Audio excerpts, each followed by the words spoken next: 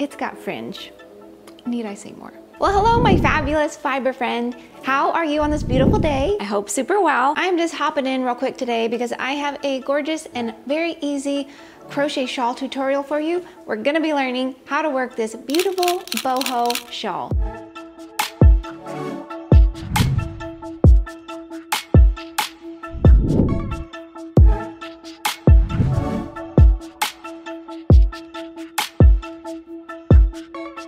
This shawl is flowy and easy, and definitely a beginner can do this one. It's sexy, it can be casual or elegant, and however you choose to wear this easy to make wrap, it will look sensational. You can toss this over your shoulders for a little summer night stroll, or if you're headed out on the town, just take it with you. It's great if the AC is ever blasting and it kind of freezes you out. I know I have that problem everywhere. You can just toss this on and be super gorgeous. It also makes a really great beach wrap, so you can just wrap it around your hips and head right on out to the beach. I've got two versions to show you today.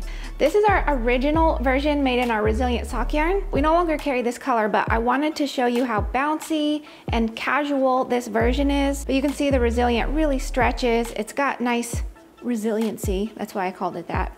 And this would be perfect for going to the beach or anything where you just want a nice casual look. And this version is made in a solid color of our beautiful Oasis camel silk fingering weight yarn.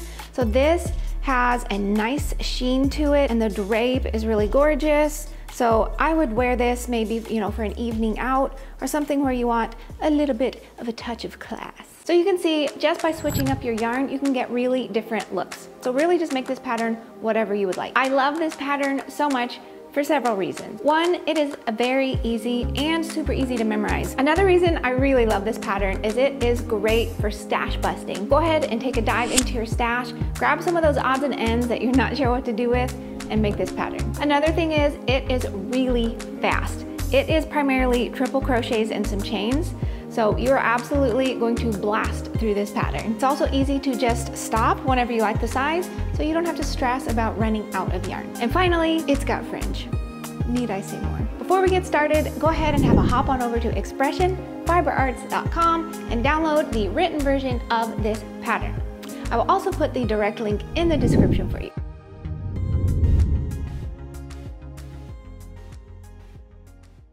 To work this pattern, you are going to need to hold fingering weight yarn double. Option one is you can create a center pull ball and pull one strand from the inside and one from the outside, which is what I'm going to be doing today. If you're unsure how to wind a center pull ball, I do have a video showing you how to do that even if you have no equipment, so check the description for that. Another option would be to just wind two separate cakes of yarn and pull one strand from each. I am pulling one strand from the inside of my cake of yarn and one from the outside. And you're going to hold your yarn double-stranded throughout your entire project. To form our starting loop, we're going to begin with a chain 8 and then slip stitch into that first chain, and this will make your beginning loop. We're going to start with a slip knot and place that onto your hook. And then you're going to begin with a chain 8. So 1, 2, 3, 4, 5, 6, 7, 8, and then to form your starting loop that you're going to be working in, you're just going to slip stitch into that first chain, and that will close up your little loop. Here's how you work row 1. We're going to go ahead and start with a chain 5. 1, 2, 3, 4, and 5, and that does count as your first triple crochet plus a chain 1. Then you're going to work a triple crochet into your big loop. And then you're going to work a chain 1. Then go ahead and do another triple crochet into that big loop. Now we're going to do a chain 3, and this is going to be the center spine of our shawl. Next up is a triple crochet into the loop again, and you're going to see how this starts to take shape really quickly and form a triangle. Then a chain 1, then another triple crochet into your big loop, Then you're going to do another chain 1, and then finally you're going to do another triple crochet into your big loop. Very easy stuff here. And here's what you should have at this point. Let's go ahead and move on to row 2. For row number 2, we are going to start with a chain 4, which counts as your first triple crochet. Then we're going to work 3 triple crochets into this chain 1 space here. And this is going to be forming one of the edge borders of our shawl, which you'll see it take shape here in a minute. So one more.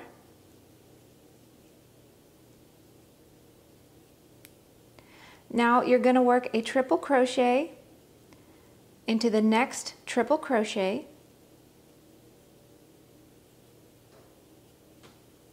Work a triple crochet into that next chain 1 space. And you're going to work a triple crochet into that next triple crochet. So now we've reached our center spine of our shawl, which was that chain 3. So into that chain 3, you're going to work 2 triple crochets.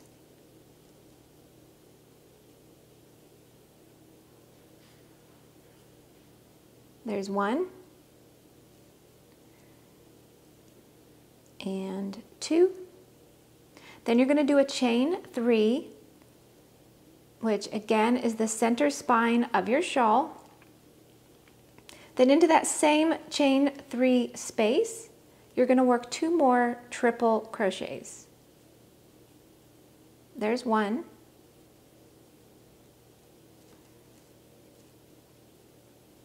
And 2. Once you've done that, we're going to walk back down this side of our shawl. So this is one side of our triangle. We're going to walk back down this side.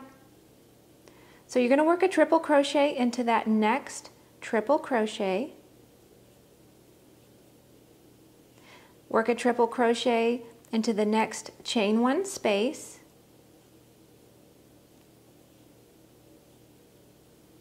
Go ahead and work a triple crochet into that triple crochet here.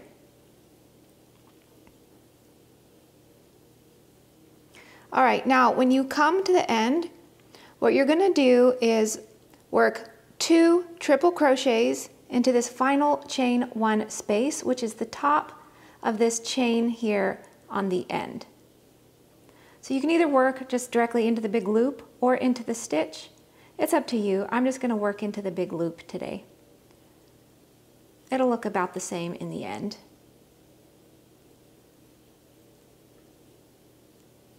Now you're also going to work 2 triple crochets into your final triple crochet, which is those first chain 4s. And again, you can work into the chain or just into the big loop. Whatever you prefer to do, I'm just going to work into the big loop on the end. Now it's important on this row, once you've finished, that you count your stitches and make sure that they're symmetrical. So however many stitches you have on this side, you should have on this side. Okay, now we're on to row 3. For row 3, we're going to start with a chain 4. 2, 3, and 4. And that does count as your first triple crochet. Next up, we're going to work 2 triple crochets into this very first triple crochet, the one all the way at the end. There's 1 and 2.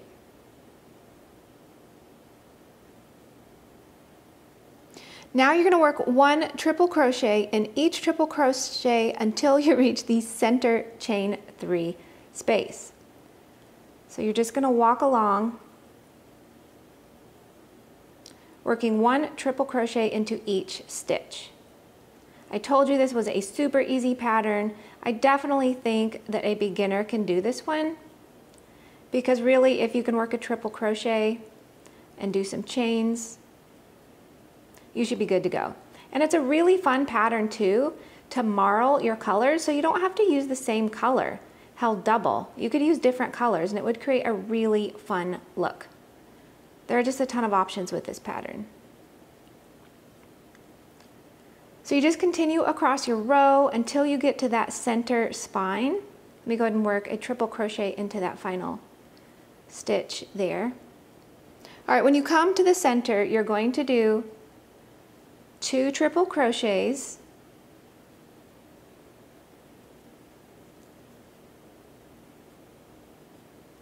into that center chain 3 space, and then a chain 3.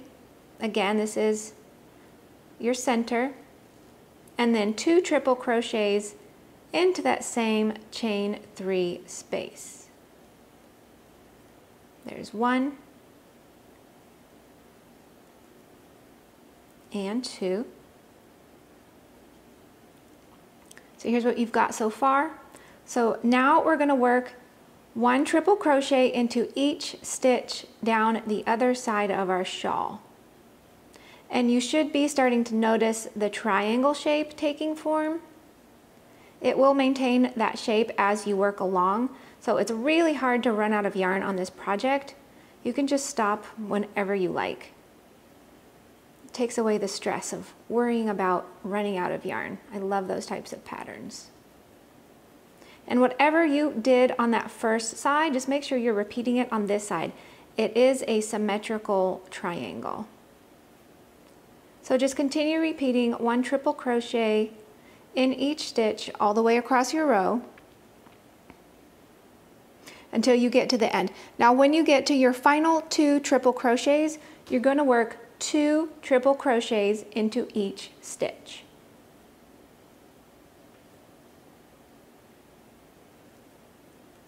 So there's 1,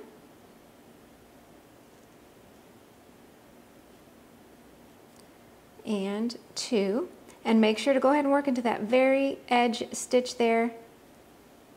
Don't skip that one. Be sure to count your stitches so that you're getting the same number on each side so that your triangle will be symmetrical.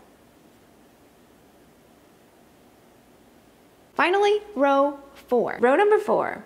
We're going to start with a chain 5, 3, 4, 5, and this counts as your first triple crochet plus a chain 1. We're going to start with 1 triple crochet in our first triple crochet, so the very edge one there.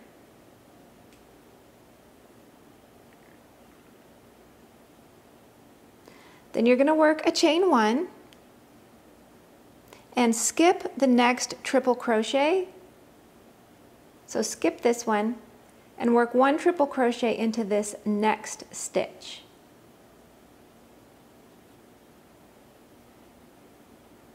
Then you're going to chain 1 again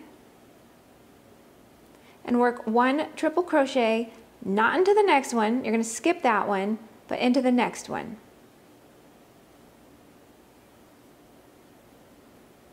And chain 1,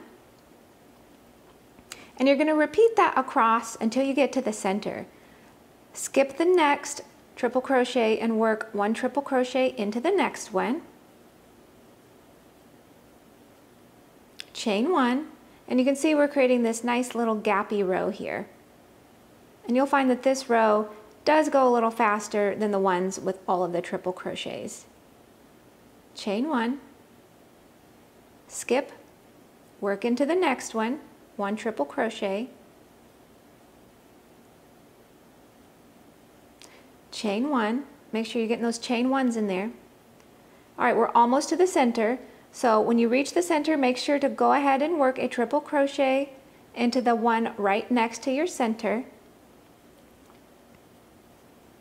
and chain 1. Now when you reach your center, it's going to be a little different this row. You're just going to work 1 triple crochet,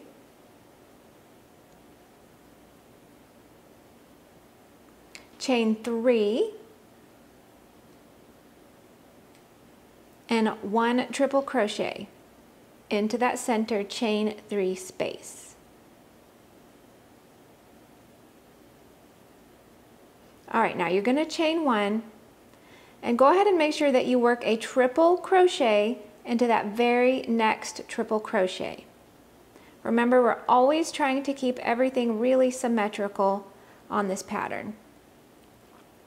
Then we're just going to repeat across what we just did. So chain 1, skip the next stitch, and work 1 triple crochet into the next stitch. Chain 1, skip the next stitch, and work 1 triple crochet into the next stitch. And I am going through both legs of the stitches, both loops there at the top. And then just continue repeating that same pattern all the way down that row. Chain 1, skip 1 triple crochet, chain 1, skip the next stitch, and work 1 triple crochet,